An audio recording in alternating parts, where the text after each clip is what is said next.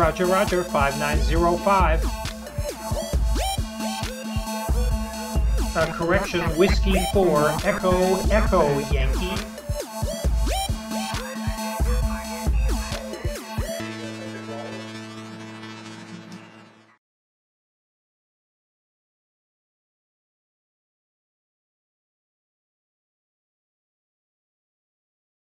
All right, so we always ask if there's any questions over past material or anything that you read this week.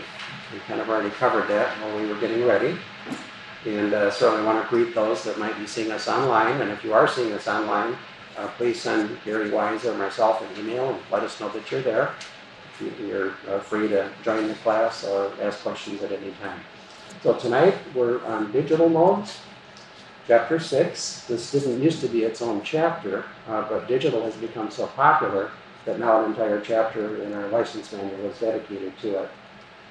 So 6.1 starts with the basics. That's where we'll jump in. So this is all just background and context. I think we mentioned before that digital modes are regulated as voice emissions by the FCC. And for that reason, the width of a single sideband channel is going to keep coming up over and over again. And I put this picture up here. We've got a Boy Scout or a Cub Scout talking on his microphone. And here's a picture of an AM signal. We've got the carrier in the middle, the lower sideband, the upper sideband. And digital modes, all the digital modes we'll be talking about will be fitting into just the space of one of these sidebands. Because the sideband, single sideband, is about 3 kilohertz or 2.8 or whatever number you want to use, and some of the digital modes are only like 50 hertz wide, you can get lots and lots of those digital signals in the space of one single sideband channel, which makes digital very, very efficient. So what's happening then, we're going to encode our digital data into tones, and a tone can be transmitted in single sideband. So somehow we've got to get ones and zeros from our digital source, usually a computer, into our transmitter as tones.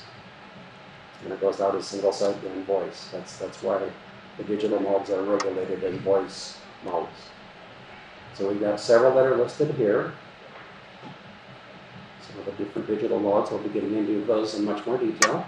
And then you've probably heard of D-Star, System Fusion, some of these other things.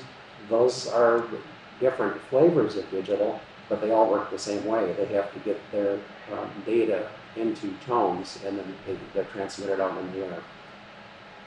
Slow scan TV, and I don't remember if we're going to get in, we won't get into that tonight, but we'll definitely do it when we get to the extra class. But slow scan TV, like images that are sent from the space shuttle, come down the same way. They take the video, convert all of the aspects of video into tones, and then send it down on a single sideband channel. So lots and lots of stuff comes over single sideband. So how are we going to get the digital ones and zeros converted into tones? That'll be a key point that we're going to get to 2 slides from now. A little bit more overview first. Maximum data rates and bandwidths are specified by FCC rules. So any digital communications that we want to use have to be within the realm of the rules. We have a lot of flexibility there. And of course, digital codes other than those specified by the FCC must be public. It's the no secret codes thing that we learned about in the technician class. So you can't obscure communications by scrambling it.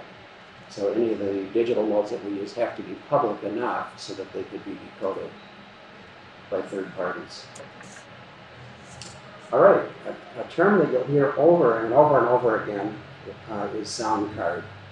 And we're going to talk about that for a few minutes, because I know when I first got into this, it was a little bit confusing to me. What in the world is a sound card? Why is it so important to amateur digital modes?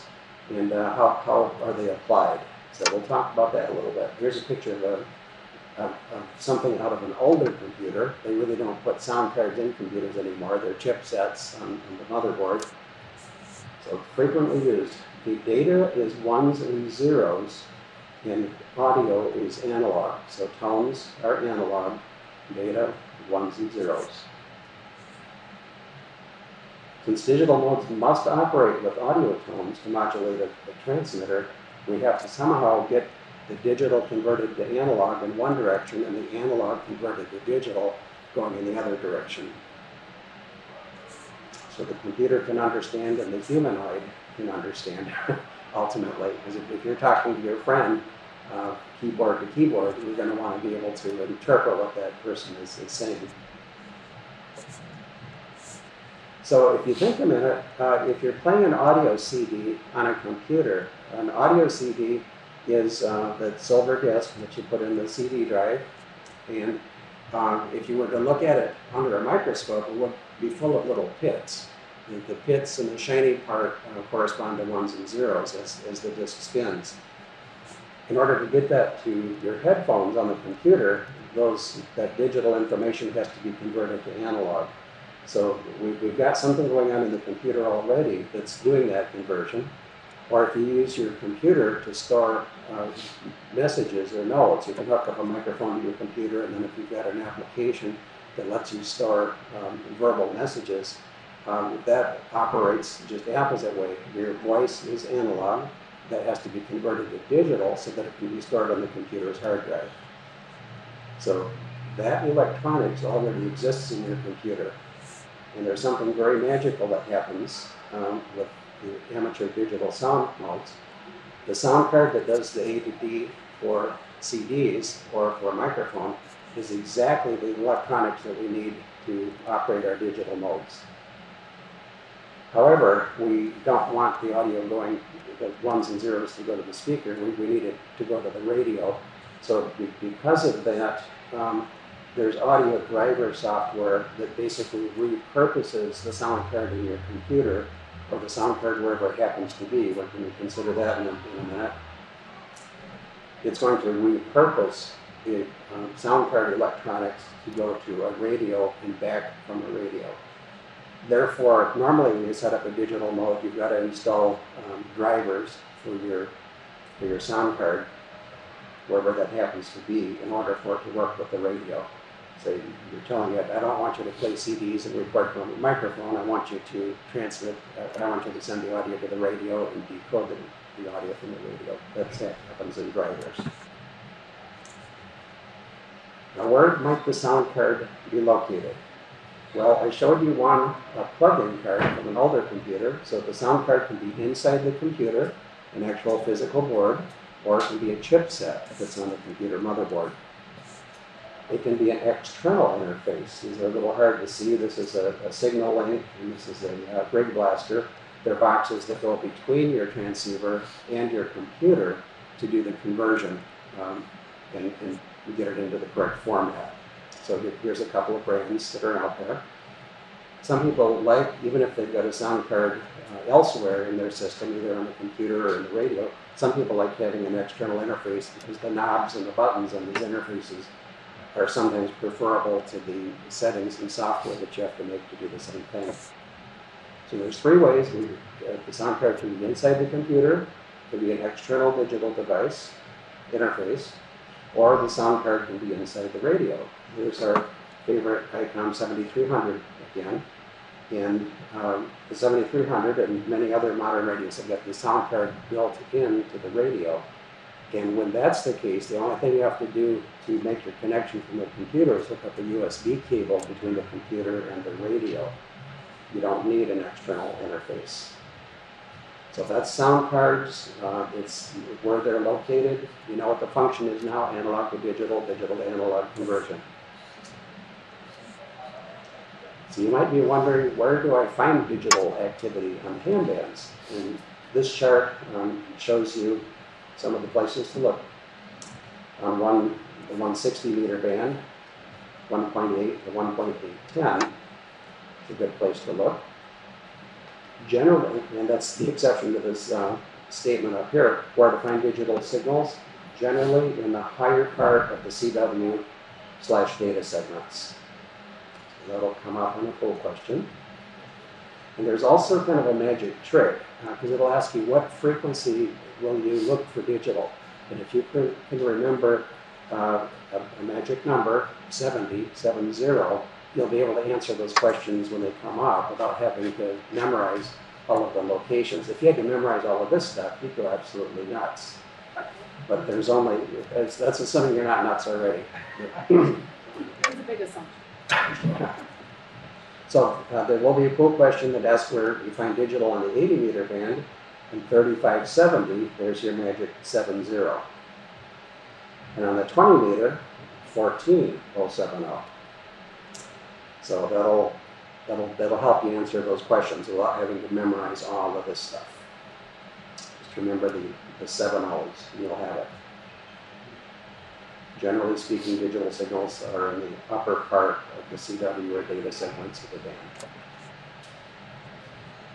Now we'll talk for a minute. In some of this, we're going to hit a couple of different directions here. So there'll be a little bit of redundancy, but it all comes together in terms of answering all of the cool questions. So frequency shift keying. Now the concept here is that you've got a tone, and then you've got a tone at a higher frequency. You've got two tones that you have available to you. And in order to signal a change in state from a 1 to a 0, or the existence of a 1 or a 0, we just shift between those two tones. So FSK, and this is also called direct FSK, the kind that operates this way, generated by changing an oscillator's frequency directly with a digital control signal. So there'd be a pin on the back of your radio on one of the connectors, and you're going to be sending highs and lows, or 1s and 0s. And what the radio is going to do is take those 1s and 0s and apply them to shift a tone from one value to another value. So that's called direct frequency shift keying, where you're moving the oscillator with on-off signals that are coming in. Now the two separate frequencies of a frequency shift keying signal are called mark and space. Anybody know why they're called mark and space? This is really interesting. If you go all the way back to Morse code, back in the 1800s, when Samuel Morse first invented the concept of Morse code, there was a paper tape and an arrangement where when you would press down the telegraph key, the pen would come down on paper, and the paper was moving. It was like a paper roll. So when you press down for a dot or a dash, you'd get a mark, just said mark, on the paper. And when you lift the key, you'd have a space. So that's where the original concept of mark and space came from. And that kind of stuck. Telegraph operators found that changing paper rolls and pens was too much bother, and they learned to decode Morse code just by the clicks that they were hearing. So that concept didn't last very long, but that's where the terms mark and space came from. So mark represents 1, and a space represents 0. And I've got a couple of diagrams here. This one shows some signals in what we'll call the time domain. So here's 1s and 0s. They look like squares. And here's frequency. You'll see when we've got a 1, these sine waves are very close together. When we've got a 0, they're further apart, representing two different frequencies. So as we go key up, key down, or mark versus space, we can see that those mark and space signals, digital 1s and 0s, are changing the frequency that's being transmitted. And of course, here you can, in this case, they're all the same. Down here, you see the effect of the modulation. It's greatly exaggerated because this frequency looks like it's about half what this one is, and it's not that far apart. This is called a frequency domain if you were looking at on a spectrum analyzer display. And you can see these two little spikes. They're actually about 170 hertz apart. That's the standard tone spacing that we use for RTTY and various other kinds of signaling. So here we've got a couple of signals, and each one has a spike. And the reason that we see the two is because the data is switching back and forth between those frequencies, and it shows up over here. So that's the concept of frequency shift keying. There's also phase shift keying, which we're going to get into a little bit later. And we're all ready for some practice questions. We're going to see if you remember the magic trick that I told you about. Okay, because we see our 070 there. So if you wouldn't know that trick, you would have had to memorize all of that table in order to answer this question. So you're welcome. Thank you. It wasn't my idea, actually. I learned from lots of people. Okay, here's a similar one. 80-meter band. What frequency would we be using there? That's 8. That's our 70 frame. In what segment of the 20-meter band are most PSK31 operations commonly found? The wording, there's more words here than you need to know. But, yeah, I heard D there. It's data. It's 20 meters. And our 070 comes through for us again. It happens to be below the RTTY segment, which is at the upper end of the CW, or 20-meter CW area. Good. So that was, see how easy that is? We'll try to make them all that way. How is a frequency shift keying signal generated? We're going to be changing directly. Hearing B. At least I saw somebody lip reading or speaking B. The frequency shift keying signal is generated by changing the oscillator's frequency directly with a digital control signal. So we're coming into the radio with ones and zeros, and the radio is saying, okay, I've got to send this tone, or I've got to send that tone, based on if it's a 1 or a 0. That's FSK. You're talking about shifting the actual carrier frequency, right? Well, yes, but on the received side, that just sounds like an audio tone because you're only shifting the carrier frequency by 170 hertz. Yeah. So even though you're shifting the carrier, on the received end, it just sounds like you're changing the audio tone. Isn't that cool? Yeah. Yep. How are the two separate frequencies of an FSK signal identified?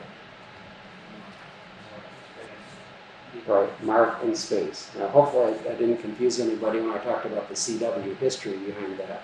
But mark and space are what we call those two signals. Good. Great. Now we'll get into some, there's character-based modes and packet-based modes. And that's what we're going to jump into next. Some of you may have seen a box like this. This is a very old teletype machine that the news services used to always use. Sometimes you'd see them on TV, back in the 50s and 60s. Every time the news would come on, you'd hear the clattering teletypes going. That was these machines. They're pretty they clickety-clack and make a lot of noise. And they used current pulses going down a phone line, basically, to send the codes that they needed. Mechanical teleprinters, but today they've all migrated to computer sound cards. So RTTY, or RTTY as it's called, is very much in use on the HF amateur bands. There's RTTY contests that are very, very popular. Sometimes you don't hear much RTTY outside of contests, but it's a valid mode. It is still used and loved, even though it goes back to the first part of the last century. PSK31 is a weak signal mode using low transmitter power and very narrow bandwidth. We'll see more on PSK31 coming up. But there's a bunch of cool questions around that, so I wanted to introduce it early. So here's some definitions. This is context and background for the most part. So a bit is a fundamental unit of data, a 0 or a 1. Does anybody know what bit stands for? It's a binary digit. Binary digit is a bit. And a binary digit is always going to be a 1 or a 0. The bit rate is how many bits are going to flow in a given period of time, like bits per second, for example, is a standard measure. So between one computing system to the other, there might be a certain number of bits per second flowing between them. You might remember the original 300 baud modems that everybody thought was so cool that you'd hook up and do email over, and then 1200, and then 90, and finally they got up to 56K. But that's what we're talking about there, the number of bits per second that were flowing over the channel, right between the computing devices. Now a symbol, in bits and symbols in baud, is an area that is very easy to confuse. And we'll come at this a couple different ways, and hopefully it'll make sense when we're done. So a symbol is a characteristic of the transmitted signal that represents data. The simplest form of that might be CW again. When you've got the key pressed down, the transmitter turns on. When you lift it up, it goes off. So the symbols are just carrier on, carrier off in that case. You get one character or one code element per symbol. Now baud or bauds is the number of symbols per second sent. Symbols sent per second. So the symbol rate. Now we talked about the bit rate between the two ends, and then the symbol rate is what's happening over the air. And it might seem at this point that they ought to be the same, but that's really not the case, because one symbol, and Dave Kessler in his long video that he had out there used an analogy of circles and squares and triangles. So if you could hold up a triangle, that might mean 0, 1, and the square might be 1, 0. So you can actually represent more bits in a symbol than the symbol by itself would be. And I'll show you another analogy coming up here that I really like. So here's somebody holding up fingers. So if I did this, you'd probably interpret that as being a 1, right? And if I did this, you'd probably interpret that as being a 2. But I could make it mean anything that I want. If we're in a room, and the room is noisy, and I want to say, please bring me a Coke, I could do this. That means, please bring me a Coke, not just 1 or 0. Or I can hold up 3, and that means I want a Coke and a cheeseburger. So I can communicate I can communicate many different things by using different meanings attached to the symbols. So if I hold up one hand, I get one signaling event. That's the symbol. But because I have 5 fingers, I can actually convey 5 different flavors of information with that one hand raise. This means something different than this, for example. So with the closed hand, we can actually represent data from 0 through 5. Now, in electronic applications, the equivalent of lifting up a different number of fingers for each time we raise our hand, that can be done with phase shifts, and we'll go into that, phase shift keying, tone scent, we already talked a little bit about frequency shift keying. We talk about discrete levels or amplitudes or combinations of all of these. So these are all ways that we can, over a radio channel, indicate different events, different symbols happening from one end to the other. And the thing that's important for radio is that the more symbols that you send per second from a transmitter to a receiver, the more bandwidth is required for that signal path. There's a full question like that. Relationship between transmitted symbol rate and bandwidth. Higher symbol rates require greater bandwidth. And here's a challenge question, or a reach goal, if you want to call it that. If you've got 5 different states, how many possible might that translate to? Remember, we were talking how many states can you have with 3 bits or 5 bits? So 2 to the 5th power is actually the number of different states that you could signal with just 5 fingers. Here's another chart that might help cement some of this. We've got baud, which is symbols, or symbols per second. And how many different states can we have? Well, if each symbol represented just one state, we would only be transmitting 300 bits per second. But if we were assigning more states to that, 4, we could represent 600 bits per second. And on it goes, which is how the very early modems worked. They started off with 300 baud and eventually got up to 56K baud, all by creating a different number of states for each transition, or holding up a different number of fingers for each time something changed. So that's another way to look at it. So you can see that the baud rate, or symbols per second, does not have to be the same as bits per second. You get a lot more data through with a much slower symbol rate, which is a good thing. few more definitions. This is again context and background. Duty cycle, that's how long your transmitter is turned on. So if you have a CW, or if you're turning it on for 1 second, off for 1 second, on for 1 second, off for 1 second, that would be a duty cycle of 50%. So the different digital modes have different kinds of duty cycles. And that can be important, and we'll see why in a little bit, because some transmitters are not designed, transceivers aren't designed for continuous power output. A protocol, rules that control the method used to exchange data. Well, how do I interpret a 1 or a 0? If I'm going to shift a tone, does that happen in a certain time slot? So all of those are rules about interpreting what's going on are a protocol. Then a mode is a combination of a protocol with a modulation method. So RTTY or PSK31 might be doing shifting of 2 audio tones.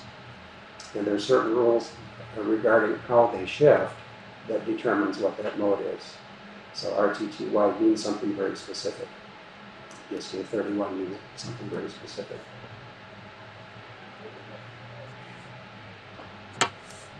All right.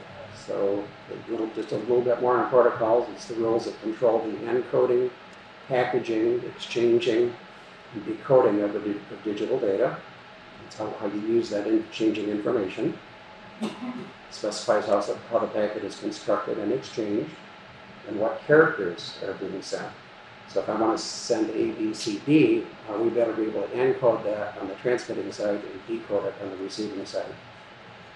And some protocols have error detection and correction built in, and that's all built into the protocol as well. We'll talk about some of those coming up.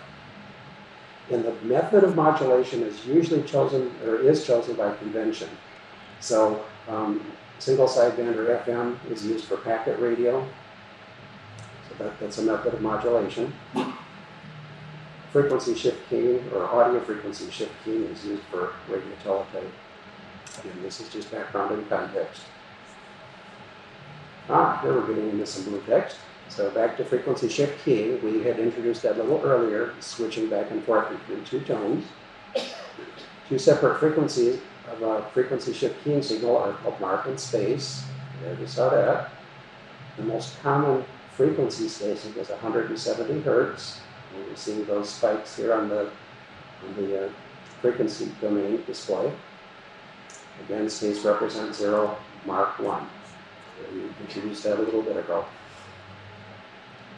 So when we talked about frequency shift keying, that's where we were directly moving an oscillator's frequency up or down. There's also another flavor called the audio frequency shift keying.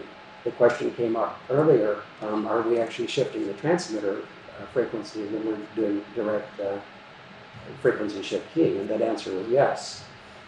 But we could achieve the exact same effect if we put 2 different audio tones into our microphone jack and transmitted it that way.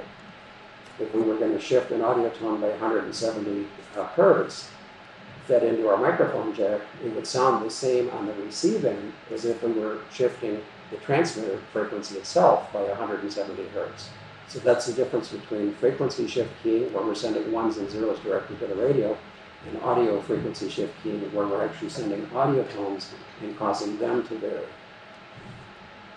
And there are some purists among hams that think that one is better than the other. Frequency shift keying has got some advantages to it, but if audio frequency shift keying is done correctly, you can't tell the difference on the receive end. So FSK, okay, we saw this before.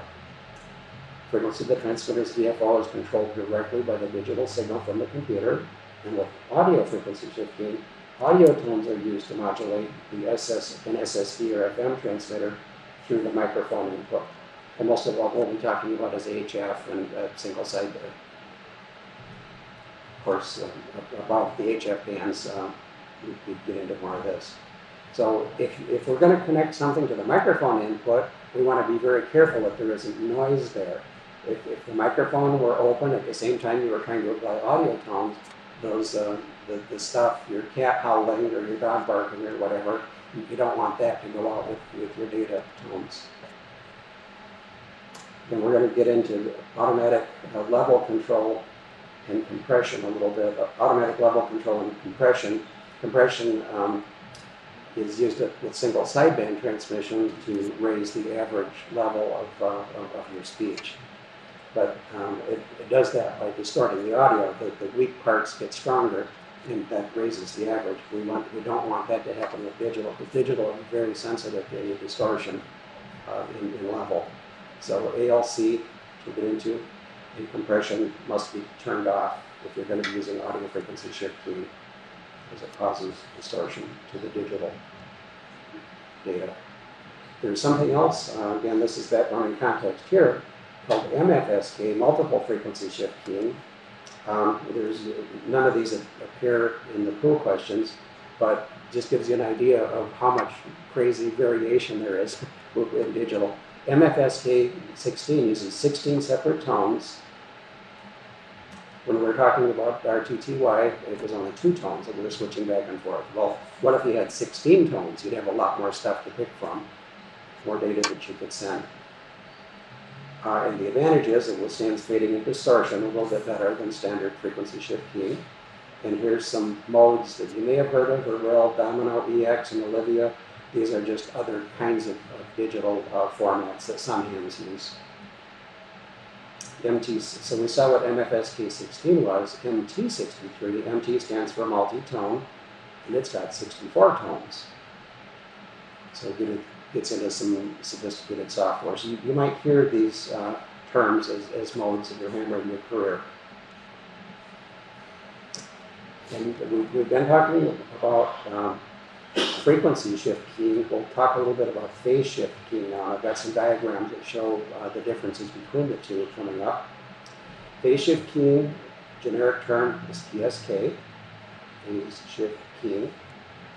So in this case, rather than changing tones, the phase of one tone is shifted. So if you had a continuous tone at, let's say, 1,000 hertz, 1,000 cycles per second, and while it was being sent, you flip the phase. Normally a sine wave is a nice, smooth 360. If you got halfway through that 360 cycle and flip the phase so that you'd have an upgoing hump, and now we're going to have another upgoing hump immediately instead of going all the way through. That would be a phase shift of 180 degrees. And I'll show you a picture of that coming up.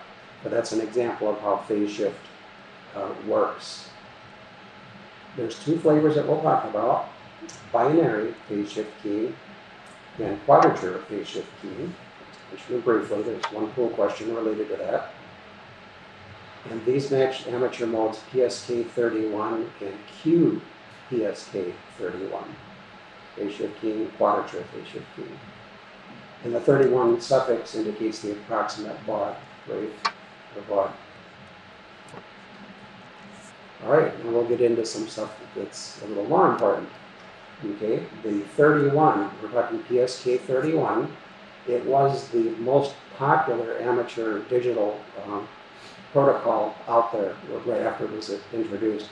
There's a lot that have come out since then, and the new FTA protocol, the relatively new, is taken the world by storm. But PSK 31 was the top dog, so to speak. That's what everybody wanted to use. It was a keyboard mode, still is.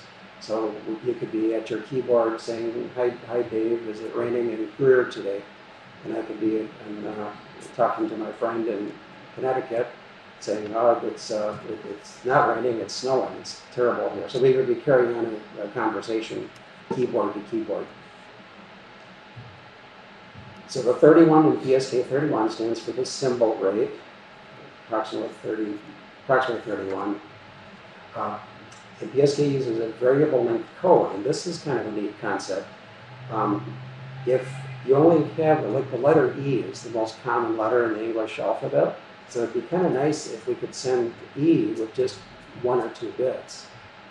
And a really crazy character like a Q or a Z, we could assign more bits to that because we're not going to use it as often, and still maintain the throughput on the channel. So PSK uses a variable length code called varicode that assigns shorter codes to common characters and longer codes for others. Number of data bits varies. They have easy characters and more like E's versus Z's again. And here's something that's interesting. They assigned the lowercase letters different codes from the uppercase letters. The uppercase letters use longer varicode signals and thus slow down transmission. Well, how much do they slow it down, you're probably wondering.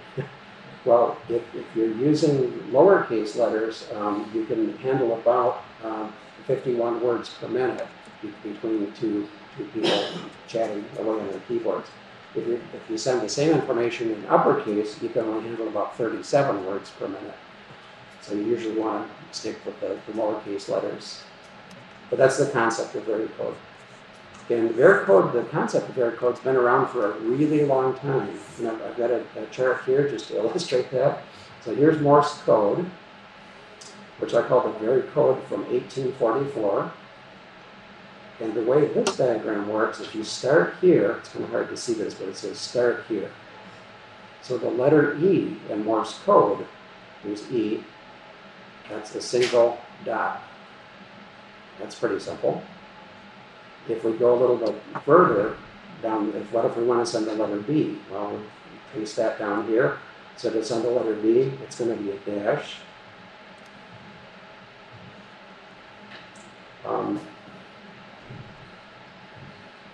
I'm not explaining this correctly. Well, let me do the letter O. That's easier to see. The letter O is going to be dash, dash, dash. The letter H is going to be dot, dot, dot, dot. So you can see that the more common letters, like T is a single dash, the more common letters get sent much faster in Morse code. That's cool.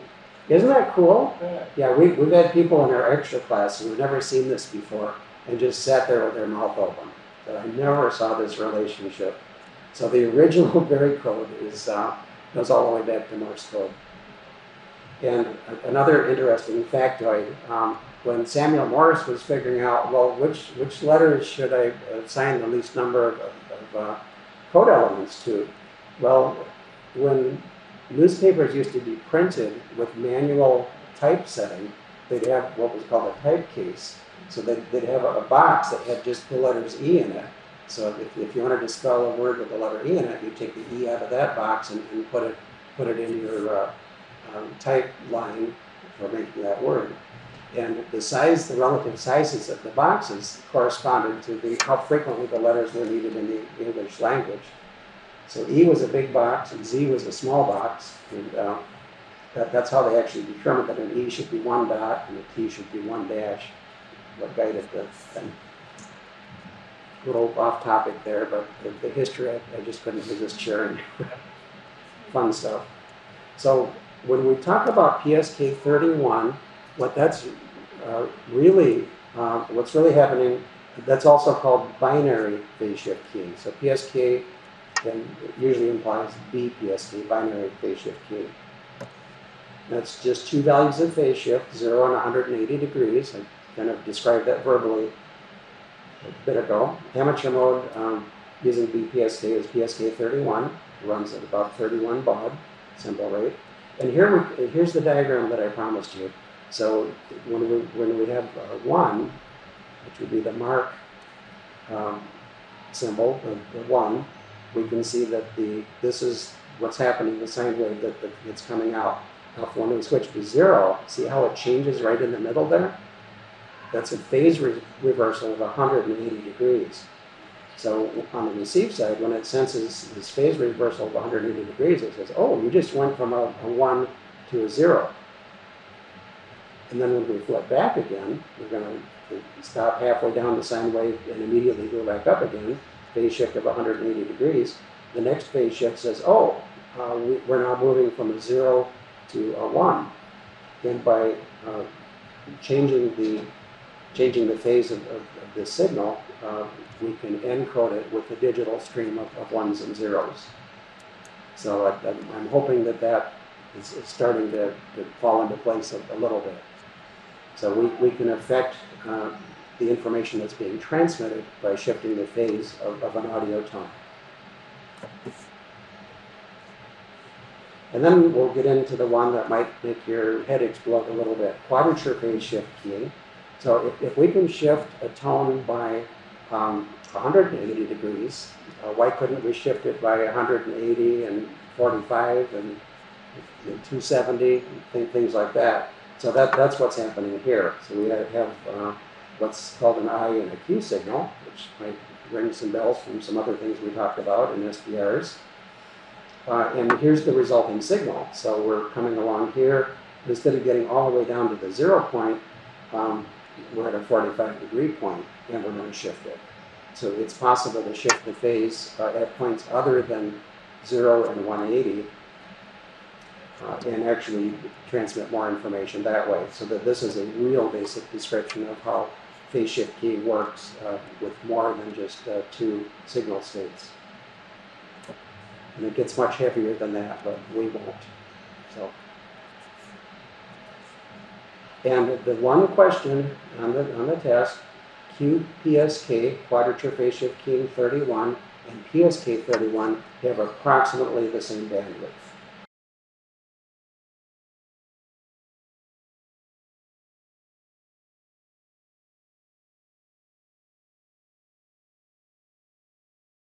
And it can get much, much more complicated than that, because you can shift tones, you can shift phases, you can shift amplitudes.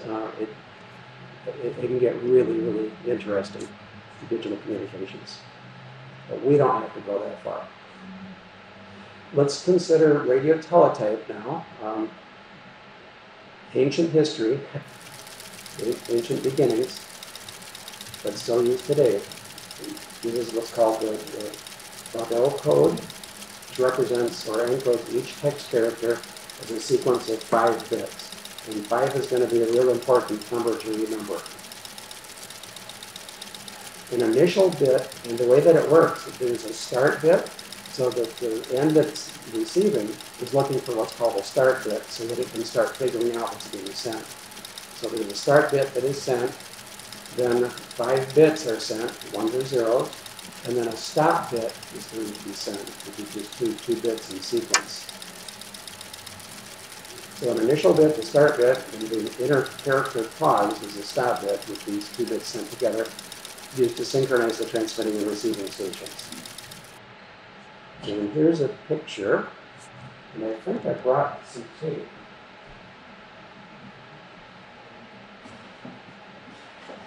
I did. Some of you may recognize this. This is an actual teletype tape. 2 strips here. And there's holes punched in the tape that correspond to the 1s and 0s that you would see in teletype. So it would be possible for a teletype printer to punch this tape, and then you load it into a machine, and then it would transmit that as a sequence of 1s and 0s as it's pulled through the machine. And here's a picture of the tape here.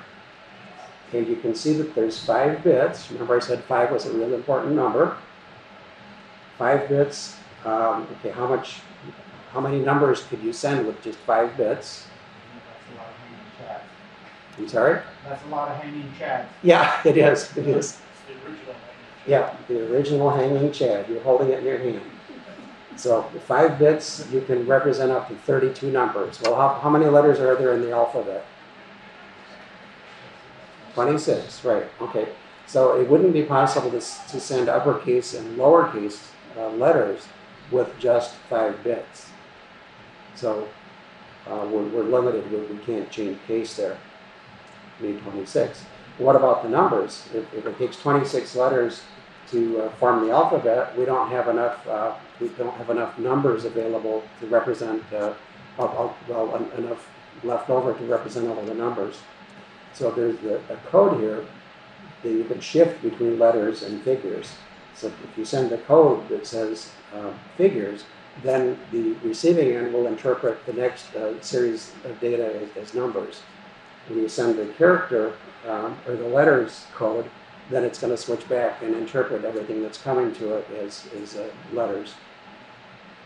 So it's the way that they were able to get a lot done with very old technology. And again, this goes back to like 1870. And we can see that the bits that are here, this little hole in the middle is a sprocket hole that would pull the tape through the machine. And then whether you have a hole or not a hole, that's the ones and the zeros. So in this case, we've got the code elements 1 through 5. So this one is going to be a 0, 1, 1, 0, 0. Those are the code elements for this particular letter, the letter H in this case. So Baudot uses 5 bits for encoding data, 32 different characters. Remember, 5 bits. Not enough for the entire English alphabet, numbers and punctuation. That's why we have the letters and figures shift mentioned here. So with that shift, you can get up to 62 characters. Now we can handle all of the numbers and all of the letters in one piece only. Continuing on with radio teletype. On HF, the most common speeds are listed here, 60, 75, 100. Most radio conversations on HF are conducted at 45 baud.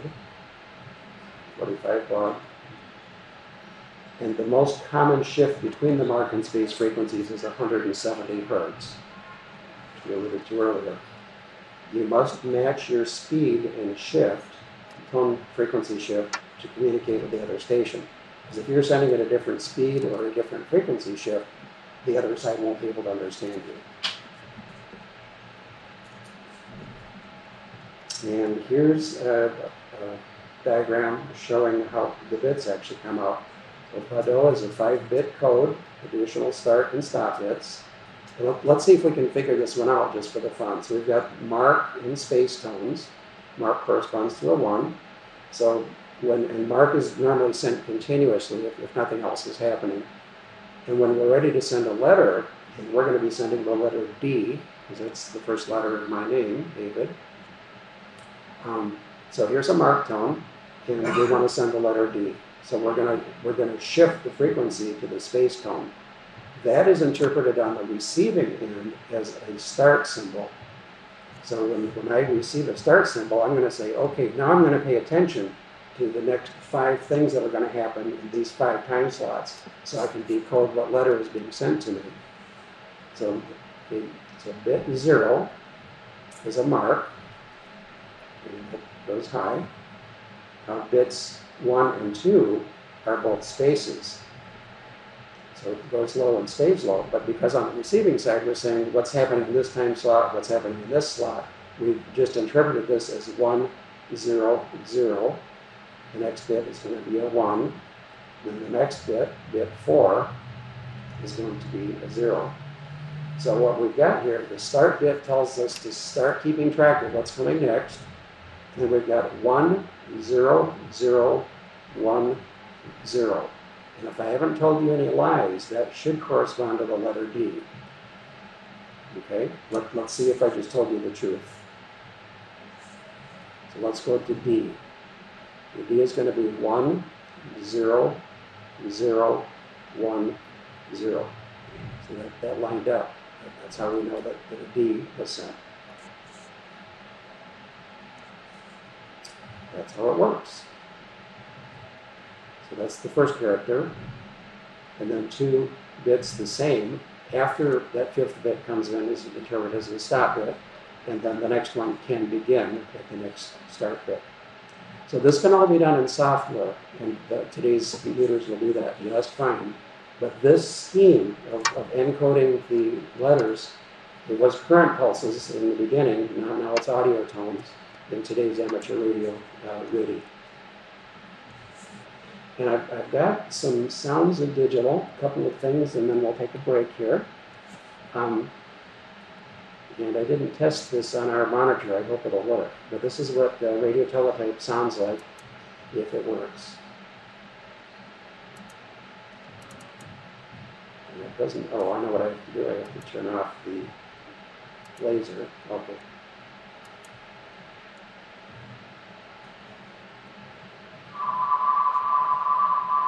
It's kind of a deedle, they call it.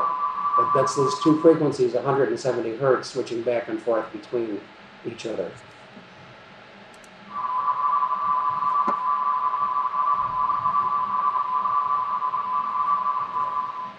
So if you're listening on the air, that's what you would hear. All right, JT65. Some of these are rather entertaining.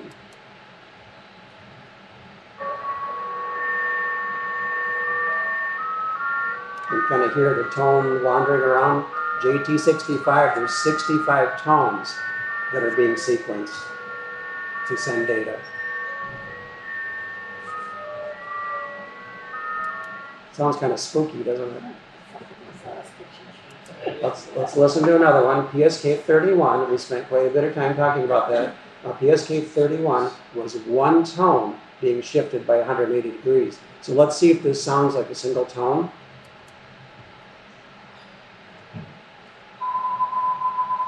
You can hear one predominant tone and then kind of a warbling as it's shifting the 180 degrees back and forth. I'll do that one again because it's short.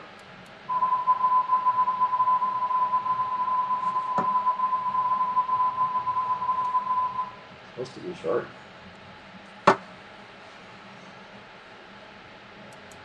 All right, MFSK. This is my favorite one to listen to.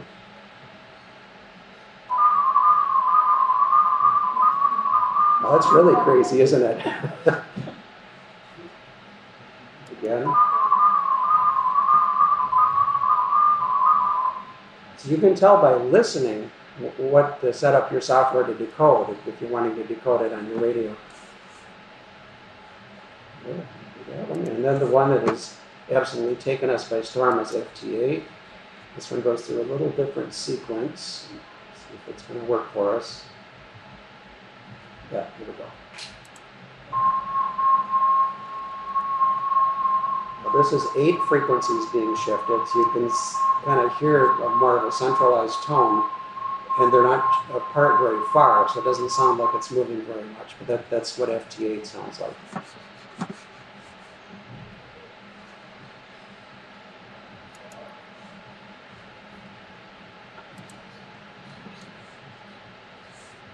All right, and there's in terms of getting started with digital, the ARRL book has got ARRL has got this book out, and it's actually the second edition. It's a beginner's guide to FT8, Whisper, which we haven't talked about, PSK31, and more. Not a bad book. You personally get this in the presentation. We'll look at the practice questions, which will go much quicker than the explanation did. What's the most common frequency shift for RTTY emissions for the amateur HF bands? That's the tone frequency shift, B, yep, 170 hertz. Which of the following is a characteristic of Q PSK31?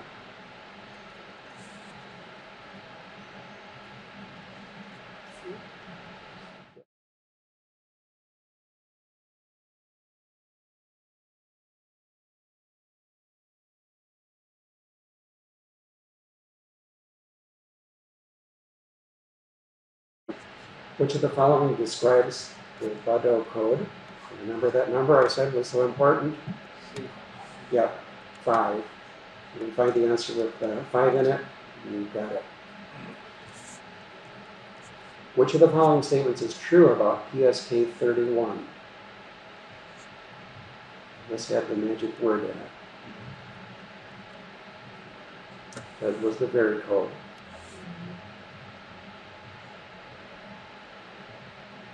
The other answers aren't very sensible. What does the number 31 represent, PSK31? That was the approximate symbol code or transmitted symbol rate for baud. What type of code is used for sending characters in a PSK31 signal?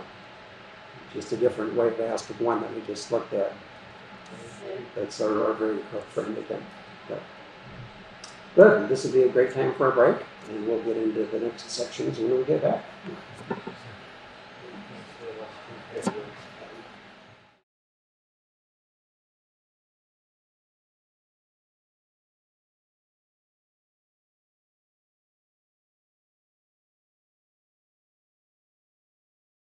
All right, we're back. So now we'll get into the next section on packet-based modes and systems. So we were talking about character-based modes before, which you can go keyboard to keyboard between people. Packet-based modes are like sending entire email messages from one location to another. We'll talk about those for a few minutes. So Pactor and Winmore are the two flavors that have existed in ham radio for some time.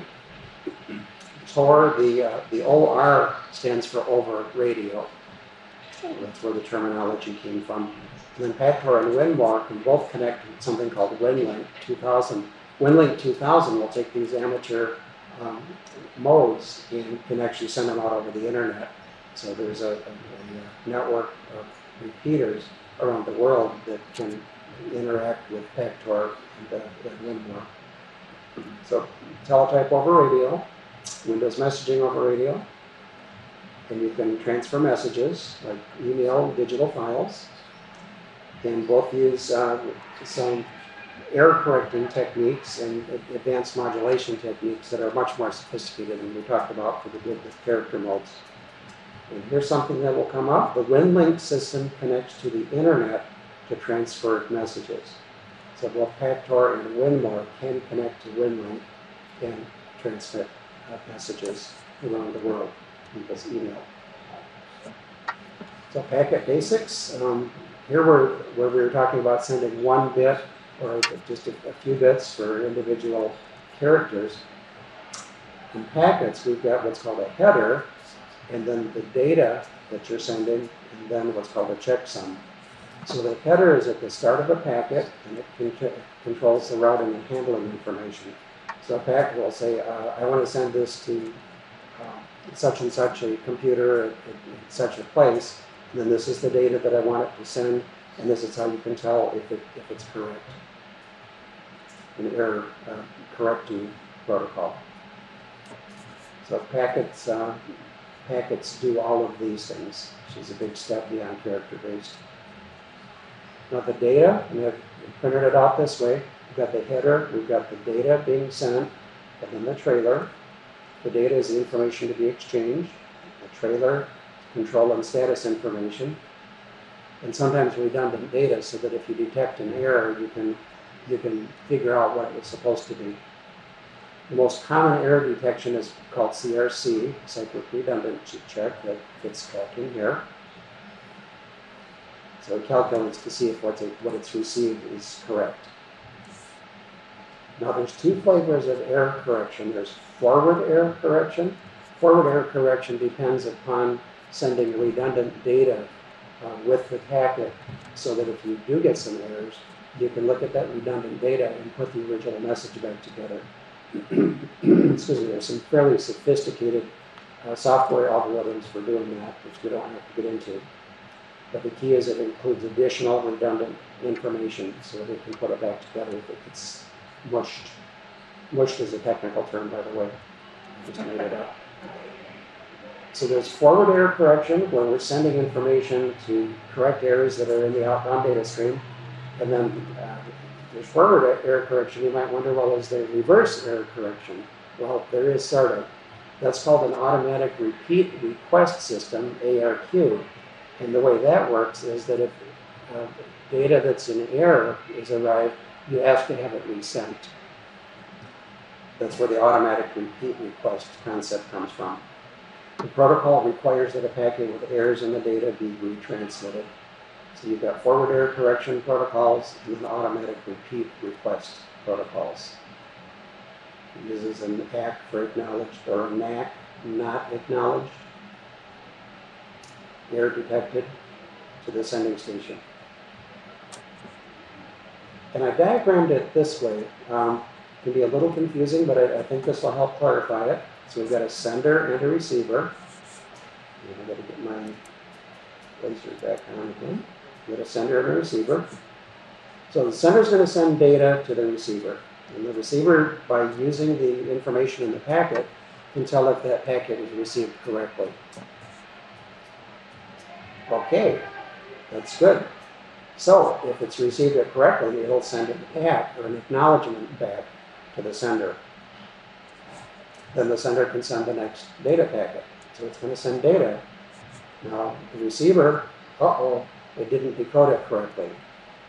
The numbers didn't add up. There's something wrong with that packet. So what's it going to do? It'll ask to have it resent. That's what the NAC is. Not acknowledged automatic repeat request. So what's the sender going to do now? It's going to resend it. So data resent. And now it's okay, and we've completed the process. So that's how the automatic repeat request system works. And this only works up to a certain number of errors. At a certain point, it'll say, oh, there's just too much there. I'm not going to make this connection. And it'll drop the connection. And then, of course, when that's okay, it sends the acknowledgement. So it only works in the context of one sender and one receiver. If we think about that, it makes sense, because if we got a sender and there's lots of people listening, what if it was getting a NAC from one person and an ACK from another one? The poor sender wouldn't have any idea what to do. So these systems only work in the context of one sender and one receiver. So how does that work over radio? Well, the way that it works over radio is that you're not allowed to make a connection unless certain criteria are met. And I've got a slide that talks about that in a minute. And because it only works in the context of one sender and one receiver, it's not possible to join an existing connection. So how do you get one started, you might be wondering. There are certain frequencies that you know that the receiver is going to, these are mostly automated systems, you know that it's there, and the sender would send a connect request if the channel wasn't busy, and that would set up this communication between the sender and the receiver. There's also a method for a system to go into what's called monitor mode to see if there's a conversation already going on that will cause it to wait until that conversation is over before connect will be honored. So there's a couple of different flavors of packet modes. There's WinMore, Windows messaging over radio. There's PACTOR, packet teletype over radio. And there's 3 flavors, 1, 2, and 3. And there's actually a PACTOR 4, but it's not legal on the handbands. 2 and 3 are proprietary protocols, which means you got to pay big bucks for the modems that work those modes. PACTOR was extremely instrumental in the Puerto Rico disaster. They were looking for hams to go out there and set up equipment in Puerto Rico so that they could send messages and email back from the island. And I think they did get temporary authority to use Backdoor 4. Okay, which is faster. Yep, that makes sense. They tend to change rules when there's emergencies going on. These are both automatic repeat request protocols and can interface to popular WinLink email systems. So WinMore and PACTOR can go worldwide out to the internet. Okay, here's some stuff we've got to pay attention to. PACTOR, as we saw, stands for Packet Teletype over Radio. Only 2 stations can connect at a time. We saw that. Joining an existing contact is not possible. PACTOR connections are limited to 2 stations. We diagrammed that. To determine if a channel is in use, that's what the monitor mode is for. Put the modem or controller in the monitoring mode. Then you know you won't be trying to connect over an existing QSO that's in play. A NAC response, not acknowledged, means that the receiver is requesting that a packet be retransmitted. And the approximate bandwidth of a PACTOR 3 signal at maximum data or symbol rate is approximately 2300 hertz. And again, this kind of makes sense when you think about it, because that's about the size of the sideband channel. Not quite 3 kilohertz, but it would want to take most of the sideband channel to transmit a lot of data. So that might be a way that you can remember the 2300. Here's the WinLink system. Here's all of us. These are our radios. We're talking to towers. They can be interfaced to the internet, and then they go out to these servers located around the world to transmit traffic. Puerto Rico, we mentioned, used to transfer messages via the internet. WinLink is. And a lot here, there's a web link that will work when you get this. If you're curious to know more, go there. We don't have time here. The JT modes are absolutely fascinating. I love these. Developed by Joe Taylor primarily. Include FT8, JT65, JT9, and Whisper. Very effective at communicating at low signal levels. And they can, this is amazing, they can operate 30 dB below the noise level. So if you turn on your radio and all you hear is noise, there can actually be signals, decodable signals under that noise with some of these protocols. How can you find it if you can't see it? You can't see it, you can't hear it, but it's there. If you've got the software that can decode it, it'll say, oh yeah, there's something going on here. Yeah, The software will find it and put it on your screen. Yeah, Really? software magic. Yeah, absolutely amazing. Now JT65 was the first. JT65 was the first flavor that came out probably 10 years ago, and it was designed for moon bounce. Now the moon is like 240,000 miles away, so amateurs who are trying to do moon bounce had to have these humongous dishes and all kinds of special techniques. Well, when JT65 came out, it put moon bounce within the realm of common amateurs, you know, without that crazy equipment and the big dishes to be able to actually try moon bounce. In comparison, the Earth is only about 25,000 miles all the way around. So to get from us to Australia, the other side of the Earth, that's only about 12,000 miles. So in comparison, the moon is a really, really long way away. And JT65 made that possible for much simpler equipment. So what is FT8? FT8 is probably 80% of the digital traffic that's on the air today. It was released in June 29th, and I've got a graph coming up to show how it came into use. I got involved with it, I think, in July or August of 2017. It was kind of in on the early, and I think I've got, last I knew in my log, I had about 5,000 contacts on FT8. They go quickly and all over the world. Written by Steve Frank and Joe Taylor. They collaborated. Features very narrow bandwidth, only 50 hertz. You can get a lot of 50 hertz pieces into a sideband channel frequency. It uses 8 tones. We heard that a little bit when I played the audio. It's now JT65 took 1 minute transmit, 1 minute receive, it went back and forth. FT8 only takes 15 seconds, so it's a lot faster. It's still painfully slow because it takes about 2 minutes to complete that simple conversation or a simple QSO. And here's a diagram with the signal to noise ratio. For single sideband, and this is all reference a certain amount of bandwidth. So you said your whole communication is 2 minutes? Yeah, for JT60 or for or FT8 it takes about 2 minutes. Just like contesting? Well, some people do. Yeah, FT4 has come out now for contesting, but CW is a lot faster for contesting than FT8 would be. But its big advantage, FT8, is that it can work at extremely low levels when conditions are so terrible. So this comparative chart I found fascinating. For single sideband, you need about 10 dB over noise to be able to have a QSO, a conversation. CW, it can be much, much lower, because we're talking about 2,500 hertz bandwidth that would be noise in there, because CW is so much narrower. It can operate a lot further down in the noise than single sideband can. FT8 can go down to -21. JT65 is even better, but it's slower. JT9 was designed for HF, but it hasn't been very popular on the ham bands. And then Whisper, which I wrote a slide on, can go as far down as 31. Its bandwidth is only like 9 hertz, or 6 hertz, something like that. It's just ridiculous. But it's what's used on the 2200 and 630 meter bands. More on that a bit.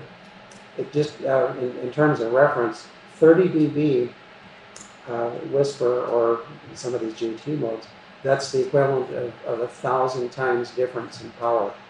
So 1 watt of FT8 will go as far as 1,000 watts of single sideband. Likewise, you can be 30 dB down below the noise with some of these. So that's why it's really been wonderful in these tough times. So is there a power restriction then? You're saying like 1 watt. How many watts can you? Oh, it's the same, FT8, the power restrictions are the same as everything else on the bands. So 1500 watts. And actually, it's a weak signal mode. It's not a low power mode. Exactly. You can right. use as much power as Oh you need. wow. Yeah. Yeah. So you could actually be transmitting 1500 watts of FT8 if you wanted to. Yeah, and if you multiply that out by, that's kind of mind-boggling. Well, an FT8 on 160 meters, you are going to have to run that kind of power. Yes, because of the noise that you're competing with. Yep, exactly. So these are just amazing numbers. And FT8 was released in June of 2017. That's here. This is from Clublog. Clublog does a lot of DX. They've got a big database for recording contacts. So FT8 was released in June of 2017, and by the end of the year, it was already almost 60% of the total traffic, digital traffic, by the end of the year, and I was part of that. But you can see everything else that's here. It's hard to read, but CW, phone, RTTY, PSK, all of these other modes, it's far surpassed them in terms of usage. And I ran these stats this afternoon at 3 o'clock. And what this is, it's from a site called PSK Recorder. It also does other modes. And it says how many QSOs have occurred or have been decoded in the last 2 hours as of 3 o'clock this afternoon. So FT8, over 1 million. These are listening stations all over the world. FT4, which is a new contesting mode, much less. CW, much, much less. GS8 is a different flavor of FT8. And PSK31, which was the rage, it was the king of data when it was first new, way, way down, still in use. But FT8 has just exploded. It's a lot of fun. It's a good way for a new ham to feel like they're being productive as you learn other aspects of the hobby. How long do you think that will last before something else knocks it out? Yeah. Until somebody invents Yeah. FT4. Yeah, well, FT4 is new, but that's less sensitive. It's more of a contesting mode. It's even faster than FT8. Yeah, what are we going to have 10 years from now? We'll have neural implants, and we'll be talking to each other with their brain waves or something. The math, okay, FT8 transmits for 15 seconds, receives for 15 seconds, and that has to go back and forth 3 or 4 times to complete the QSO. On off. It winds up being an effective rate of about 5 words per minute, but it's only exchanging Maidenhead grid square signal strength and a call sign. So there's very little information. You can't use it for a QSO RAG2 mode. Now there's some questions we're going to see in the pool with a little bit of explanation. FT8 was designed for minimum information to qualify for a contact, definitely not a RAG2 or conversation mode. So here's what appears in the pool. Characteristic of FT8 mode in this family, J2 family.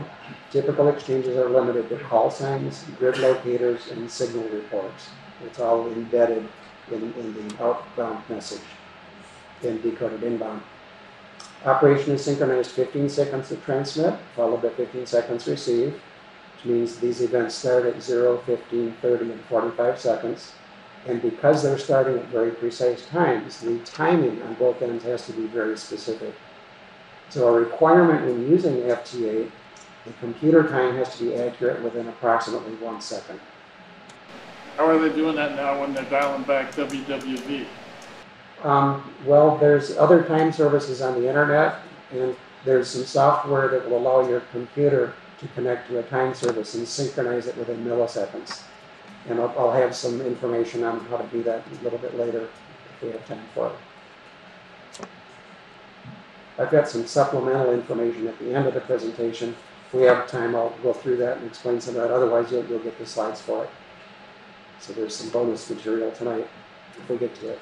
If we don't, that's fine. So FT8 is an audio frequency shift keying mode. Remember, we spent quite a bit of time talking about AFSK. And here's the cool question. Type of modulation used by FT8 is 8-tone frequency shift key. So there's 8 tones, and it's bouncing back and forth between those to carry out its messaging. And then there's one cool question that brings up 3 different protocols and asks which one is the low signal one. So they asked about MSK144, AMTOR, and MSK32, and the answer probably obviously is FT8. Which of the following narrowband modes can receive signals very low signal to noise? It's FT8. And then WSPR. WSPR, it stands for Weak Signal Propagation Recorder. And its purpose is to probe propagation paths by sending very weak signals from your transmitter and see where in the world they're received. And it's especially useful for the new bands, the 2200 meter and 630 meter bands. And since you probably haven't been on those and may not be for a long time, they're limited to 1 watt and 5 watts. It's a very low power max. Every place else we can do 1500 watts. So that the people that are into these new bands, they get excited to see where they can be heard in the world with this low power emission on these new bands. So WSPRs are very popular there. Just minimum information, transmitter power level, call sign, and you may need a grid locator. And then these listening stations pour all of that into your database, so you can be sending WSPR, and then you can go to the database and see where you're being heard in the world, which is the excitement about those new bands. So which digital mode is used as a low-power beacon for assessing HF propagation? That's WSPR. All right. How can a PAC4 modem or controller be used to determine if the channel is in use by other PAC4 stations? That was the monitor mode. Yes. How do you join a contact between 2 stations using PAC4? Ain't gonna happen. You can't do it. It's not possible. It's limited to 2 stations. Which communication system sometimes uses the internet to transfer messages? That was FlameLink. They didn't put the other packet systems up there, so that made this a real easy thing to take. What part of a packet radio frame contains the routing and handling information there? That is the header, right? In PAC4, what is meant by MAC? MAC means not acknowledged. Receiver is requesting that the packet be retransmitted. Make sense? How does the receiving station respond to an ARQ, automatic repeat request, data mode packet containing errors? So, well, if it contains errors, then it'll request that the packet be retransmitted. It doesn't send the same packet back. It just says, I didn't get it. And then it asks for the packet to be resent. How does forward error correction allow the receiver to correct errors? By transmitting redundant data so that it can put it back together. All right, I've detected an error. Do I have enough information and what else was sent in order to correct that? Which of the following is a characteristic of the FT mode of this family?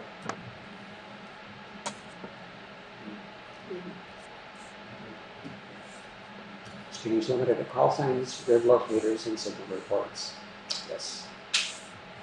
Very popular. Which of the following is a requirement when using an FT8 digital?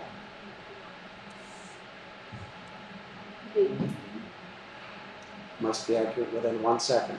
Otherwise, transmitting and receiving won't start and decode at the right time. What type of modulation is used by the FT digital mode? Yep, that was the 8-tone frequency shift key. Which of the following narrowband digital modes can receive signals with very low signal to noise ratio? Yep, that was the FT8. Which digital mode is used as a low power beacon? That was our WSPR friend. Yes, good. Receiving and transmitting digital modes. We're flying right along here. Make sure we're okay for time. I think we are. I don't know if we'll get to the supplemental information, but you'll get it regardless. Receiving and transmitting. there's a whole bunch of just fact-based things here that we'll leave for the pool. USB, upper sideband or lower sideband, is set by convention for each mode or mode family. Now RTTY is going to be using lower sideband. Remember we talked about when we were doing single sideband, if it's below 9 megahertz, it'll be lower sideband. If it's above, it's going to be upper sideband. With the digital modes, that doesn't apply. So all RTTY is going to be using lower sideband. All of these JT modes are going to be using upper sideband. The things you need to know. Now, if a digital signal is not decoding, these are some of the problems that might cause it. You could be on the wrong sideband, won't correct, won't decode. The mark and space frequencies may be reversed in some forms of software. That's a setting that you can set. Or you may have selected the wrong baud rate. So I kind of sense in all of the above coming our way here, for instance, for decoding issues. Waterfall displays. I know this came up as a question. This is a picture of an Icon 7610, very similar to the Icon 7300. Again, we'd just like to spend a little time talking about what we're seeing here. If you haven't seen this before, it'll look a little intimidating. Most waterfall displays have a box up here, or a spectrum display, let me call it, and the frequency is horizontal. Now notice that we're going from 14 megahertz to 14350. That's the entire 20 meter band. So this is going to be the CW and data area. This is going to be the voice area up here. So we can see the signals. It might be a little hard to see, but these little bumps are showing where in the band there's activity going on right now. So frequency is horizontal. Time is vertical. So we see a little bump. Let's find a bump here. Here's a real strong bump right here. And underneath it, this is flowing from top to bottom. So let's say that it's updating every half a second. So the current signal strength is here. Half a second later, this display is going to move down, and that signal strength will be here, and this is where the new signal strength is. So you can kind of see this flowing down the screen like a waterfall, what's going on. And if you looked at this for a little while, you can actually make out CW. Now, this is the CW part of the 20 meter band. And you can kind of see dots and dashes, sort of, kind of, in here. This solid area here is the data area. Number 14070, roughly. Well, that's about here. So the time is vertical, and it's moving down with the most current data at the top. And then signal strength is intensity. So a really strong signal might be red. So this is your next door neighbor running 1500 watts. And then there's weaker ones out there as well. Looks like some very weak single sideband going on someplace. Maybe there's a contest going on. So frequency is horizontal, time is vertical, signal strength is intensity. In any SDR will have something like this. If you go into some of the internet SDR sites, it'll be a display like this. And just a word when you're going to buy a radio, you want one that's got a spectrum display because they're really cool. All right, my opinion. ALC and digital modes, we said that it was very important that the signals not be distorted.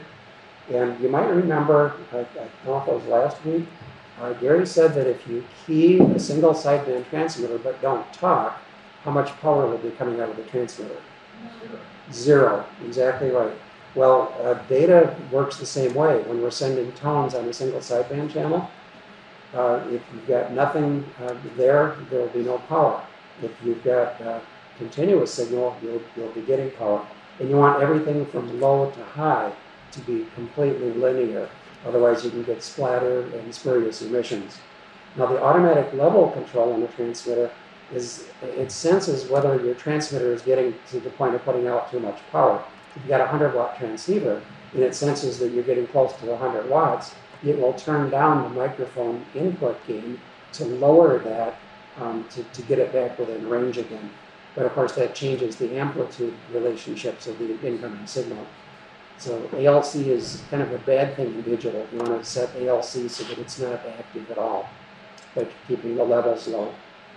So the normal ALC will reduce transmitter level too high. Since peaks may become compressed, the signals can be distorted. And digital signals are more sensitive to this kind of distortion than single sideband voice. Your ears balance it out in single sideband voice.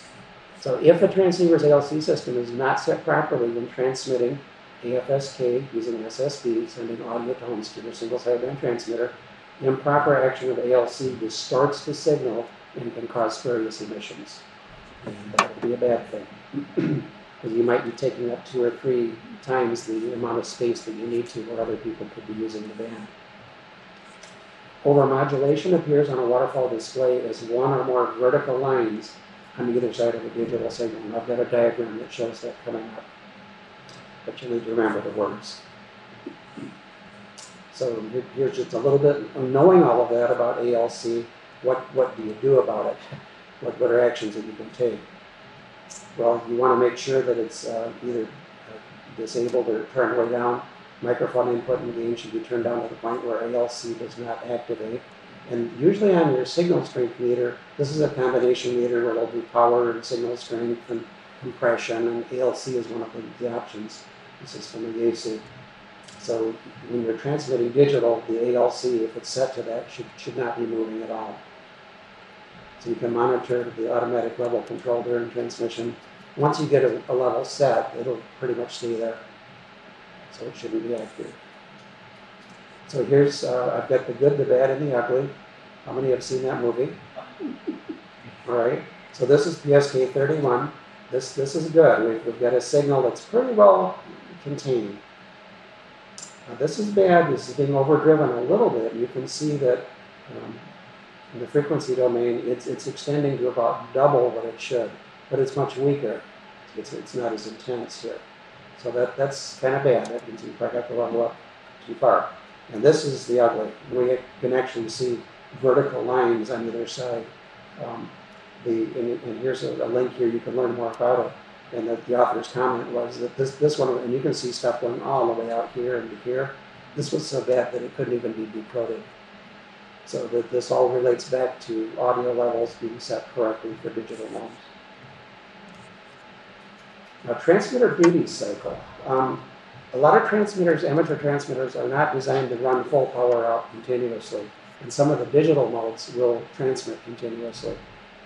And it's a little bit hard to say because manufacturers like to say they've got a 100-watt transceiver, but they don't like to say you can only transmit for 5 minutes and then you've got to cool it down for 5 minutes. So there's what's called continuous commercial service, which means it can run at 100% continuously. And then there's amateur, what is it? ICAS, intermittent commercial amateur service, which is kind of a 5 minutes on, 5 minutes off kind of thing. So the bottom line is if you don't know what your transmitter is capable of doing, 2 things you can do. One, see if it's getting hot, which means you're probably running at too much full power, or consider turning the power down by about 50%. Because rating PSK 31 just about 100% duty cycle when you're transmitting. So just take the consideration. Bandwidth of digital modes. A couple of things that might seem a little bit random here. The FCC, of course, has specifications for bandwidth, just like they do for everything for voice modes.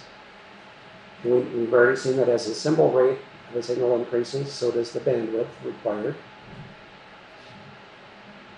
And here's a random one here, and I think we saw it before. Bandwidth of a PAC Part3 signal at maximum data rate is about the size of a single sideband channel, about 2.3 kc. And it's the only answer that's close to that. Bandwidth of some of the digital modes, various ones here is the Factor 2300, FTA at 50 hertz, PSK 31 at 50 hertz, Whisper at 6 hertz. Little tiny amount of space, which is part of the reason why it can go so low in the noise. Signal quality. We don't want to have distortion and splatter. Control with audio levels. And as we said, vertical lines to each side of the main signal indicate overmodulation. This one looks a little ugly. Now, sometimes if this is your spectrum display, your receiver could be overdriven. In other words, the transmitter could be perfectly clean, but if too much signal is coming into your receiver could be causing the distortion. And you can test that by putting some attenuation in front of it. There's some attenuation control on most receivers. Practice. Which mode is used for RTTY? Some extra words here you don't really need. RTY is always lower sideband. Okay. The JT modes, that's upper sideband. What could be wrong if you can't decode a RTTY or other signal, even though it's tuned in properly? Yep, that's all of the above. What's likely to happen if the transceiver's automatic level control system is not set properly? Improper action of the LC distorts the signal and causes spurious emissions. Make sure you set it up right initially. Approximate bandwidth of effector 3. You don't want one close to 3 kilohertz. Why is it important to know the duty cycle of the mode that you're using? So you won't burn up your transmitter. Some modes have high duty cycles that could exceed the transmitter's average power rating.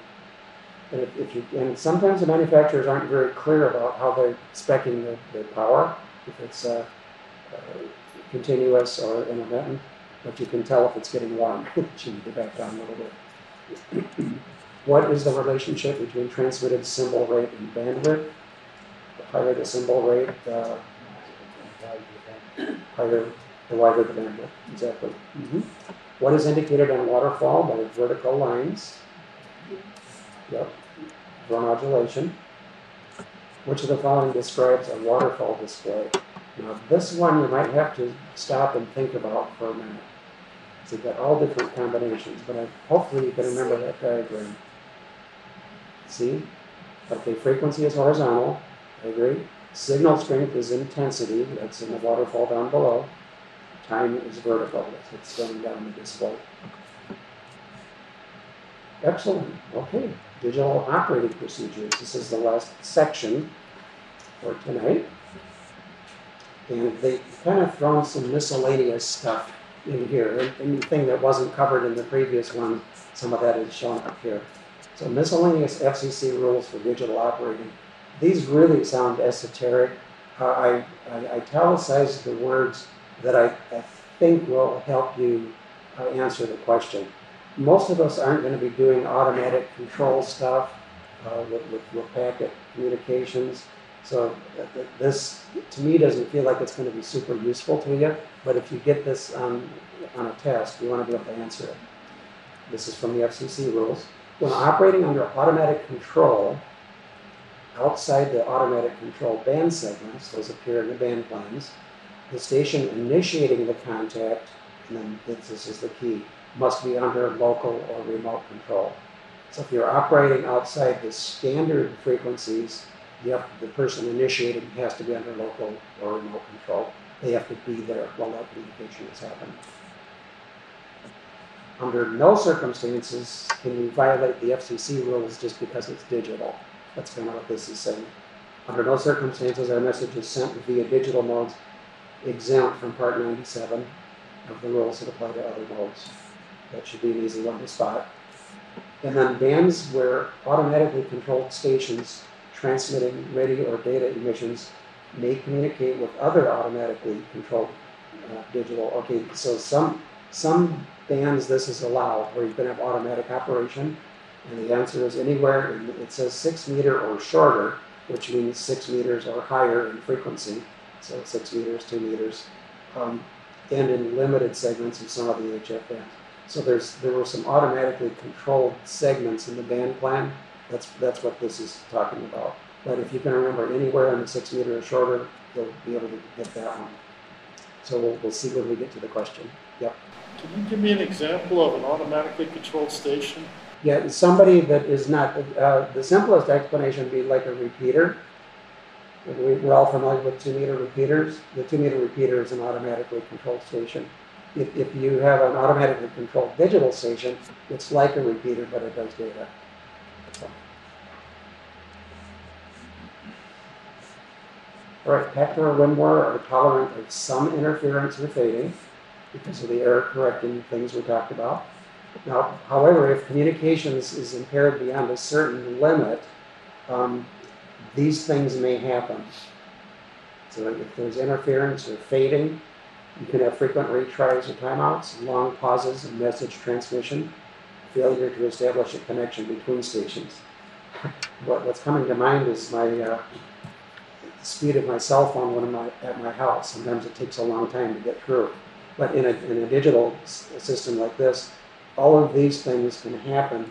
And if they do, if they go on to excess, the connection will just be dropped. In other words, it won't hold the channel all day long trying to make contact. If there are too many errors, it'll drop. Just drop the channel. So if you have noise and interference, these can be some of the symptoms. And then if it's too much, it'll just drop the channel. All right, here's some questions. Which of the following is a way to establish contact with a digital messaging system gateway station? And I didn't actually cover this in our, it's D, transmit a connect message on the station's published frequency. The standard ones have published frequencies, and we will try to connect there. All right, what is required to conduct communications with a digital station? Okay, this is one of those weird esoteric ones. What is required to conduct communications with a digital station operating under automatic control outside the automatic control band segments? That was the one with the control operator having to be there under local or remote control. Right. Okay. Here's another one. When can you ignore the rules? Under no circumstances. Digital, same as voice. On what bands may automatically control stations operate? I guess shortening it up. That was the 6 meter or shorter wavelength. It's just how it's configured in the rules. Okay, so those are wordy, but I think we've given you true tools to get to them. What symptoms may result from other signals interfering with Hector or Winmore? Yeah, that was all of the above. Which of the following is a way to establish contact with a digital messaging system gateway station? Oh, that's the one that, yeah, we already touched that one. I just didn't convert the text yet. What actions from a failure to exchange information due to excessive transmission attempts, or what's going to happen if there's too many attempts? The connection will be dropped. Right. All right, let's see what we're doing for time. Yeah, I think I can flip through this pretty quick. Supplemental information on FTA. So we've been through all of the pool questions, and the rest of this is just to get you excited about something. All right. First of all, it's my conviction that new generals need to get on the air. So once you all get your license, we need to get you on the air. And this is a real fun way to do it. And we can do weak signal modes during the times of solar minimum we have. Making lots of contacts is fun. I've got worked all states, I think in a couple of months on FTA. And the XEC, that means 100 countries work. I've got a friend, Alice Corver. She actually got QSL cards from every state in the country and converted those into a format that she could print on cloth, and actually made a quilt with QSL cards from all 50 states in the Union using her AM radio hobby. That was pretty creative. Making lots of contacts is fun. Making DX contact is exciting. You can do it with FT8 much easier than you can on sideband. You can get great results with a beginner HF station. Most of you aren't going to start out with a 1500 watt station and an 80-foot tower, okay? You're probably going to have just wire antennas and a 100-watt transceiver. Well, you can do all of this fun stuff with a small station, which is makes FT8 fun. You can actually get something done. Most of the software is free, and some of the awards are within your reach. It's not a conversation mode. You know that. Okay, we already saw little information on this. So is it limited by the FCC to not be a conversation mode? No, not at all. It's limited by the protocol. Yeah, by the protocol. But that's why it can go so far down in the noise, because it's sending pre-canned information that the software on the other end is expecting. Yep. So this is Joe Taylor. 15-second exchanges, 50 hertz bandwidth. And as we saw, there's FT8 WOW. This was as of this afternoon. And we've got a couple of things going on here. This is an FT8 screen. In waterfall, you all kind of know what the spectrum display looks like. This isn't showing well, the waterfall is actually above the frequencies down here. You can see where the signals are. So FT8 is in the red circles, red squares. There's another piece of software called JT Alert that tells you which states are being decoded, or countries. And then there's another box over here where I put QRZ.com. So the way that I've set up my system, I can see the FT8 information, I can get information on where these people are located, and I can get information about who I'm talking to, which makes it a lot more fun. Yeah. Is the second thing down on the left, is that one from the internet or is that one from the air? This one here, this one? Below the waterfall, below the spectrum there. Yeah, that does two things. It's looking at what's decoded on FT8, and it's going out to an internet database and then populating this information. And then you also can get what software that'll tell you, like say you wanted a certain country, it'll notify you when it's there. Yes, yeah, JT Alert does that, which is this box right here. It has its own internal database, and when a state that you need shows up, it'll say wanted state. You can even have it go to your cell phone if you want. So wanted state, wanted country, yeah. Cool stuff. Then QRZ is over here. So here's just a QSO in progress. And red means he's talking to me. And I've looked up who it was. It was this guy. He's looks rather. This is probably what you were thinking when you started getting into. I want to do the general. Oh my, what have I gotten myself into? That's a good book. It is. It's a great book. Ham Radio for Dummies. Yeah. Is FT8 in the tech bands? Is it what? FT8 in the tech bands? 10 meters. There's some space on 10 meters where text can operate. Yeah. But that's the only place. So technically, nobody here, if they have their license, has to wait to get on FT8. Right. Yeah. If you got a 10 meter transceiver, you can actually do FT8 right now. Yeah. Here's PSK Reporter. This is from a year ago, but I was transmitting. These are all the places in the world that my signal is being received.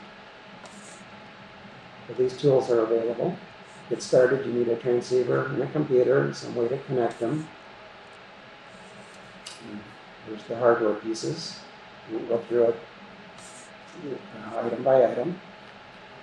This is the way all of the interconnects are done between them.